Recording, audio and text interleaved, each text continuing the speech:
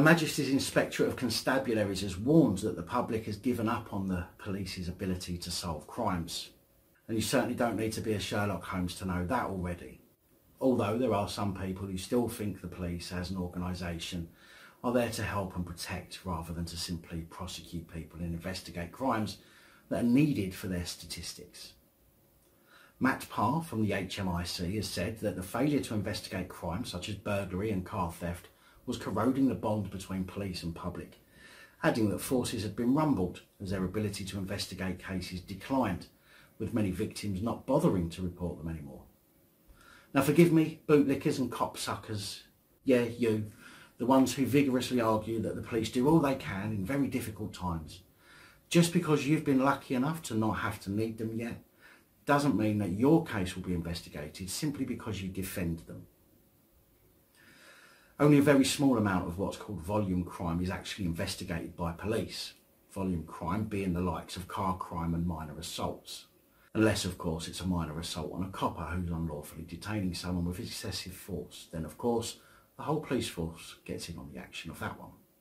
The HMIC said it's a complex and worrying issue that, particularly in volume crime, I think the public has rumbled that the police's capacity to deal with this is extremely limited.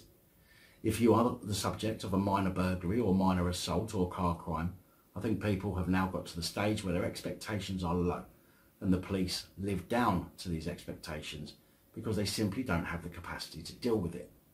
There are some startling figures about car crime, but most of the public, far from reporting it, simply give up because the chances of anything positive happening are slim. Mr. Parr added it's a genuine live issue. This level of volume crime rates is corrosive for the relationship between the public and police. As police concentrate their resources on crimes involving vulnerable victims, the majority of victims who do all the tax paying end up with a less good service. That can't really be allowed to go on, he said, because it's corrosive on the bond between the public and the police. His remarks are the most damning from any official about the crisis with the police, and came as he published a report which said plummeting confidence in the police was leading to growing numbers of crime victims to withdraw their support. More than 22% of victims who made a report later retracted their help from the police, up from 20% the previous year, in a vivid illustration of the public's disillusionment.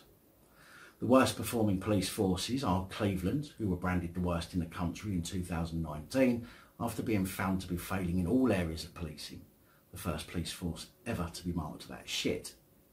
Northamptonshire, which is run by that absolute lunatic Chief Constable Nick Adderly, who, after the lockdowns began and restrictions came into place, threatened the public with roadblocks and shopping bag searches to ensure you were only buying what the police deemed as essential, before retracting the statement after Priti Patel stepped in over his comments. Warwickshire Police and West Mercia Police, while two of the best are said to be Northumbria and Merseyside. Who'd have thought it? In the year to September, just 5.4% of theft offences led to a suspect being charged for criminal damage. It was 4.9%, and violent crime was 7.4%. For car crime, the chances of police catching a suspect and prosecuting them has fallen to just 1 in 400. Only 0.25% of vehicle theft and vehicle break-ins resulted in a fine, jail, community service or caution last year, compared to 1.1% in 2017. Now, the reports that I've seen haven't added any figures to compare these crimes against, such as crimes involving Hurty Fifi or Snowflake Lost an Argument crime, which I'm sure are going through the roof. Her Majesty's Inspector of Constabularies report warned that the government's pledge to hire 20,000 new plods would not be a silver bullet, and that gaining more police will only mask the piss-poor performance if police forces fail to fix the long-standing issues they already have. Big thank you to channel supporters one and all, especially these guys. Your support is truly appreciated.